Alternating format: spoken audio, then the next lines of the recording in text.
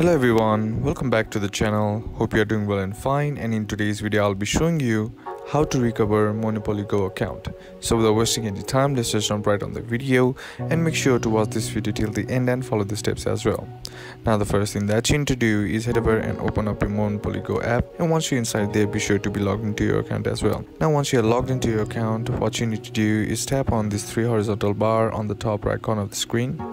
And once you do that, you'll be getting these options. Now among the options, all you gotta do is tap on this option that says settings. Now once you tap on settings, here you'll be provided with this pop-up. Now on the support and legal, there you'll find the option that says customer service. Simply tap on that. Now once you do that, here you'll be redirected to a browser under Scopely, and here what you need to do is just simply select any of the options right here, and once you select it, all you gotta do is scroll down until you find this option that says chat with us, and once you find it, tap on it. And once you tap on that, here you'll be sent to the Scopely support with the chat with an agent. Now all you gotta do is just simply briefly explain the problem that you are facing, like recovering your Monopoly Go account, and once you do that, the agent will provide you with the specific steps that you can do in order to recover your Monopoly Go account successfully. And that's basically how you can do it. And that's it for today's video, guys. Hope this video was useful to you. Leave a like if you did, comment down below what the next video should be on, consider subbing to the channel.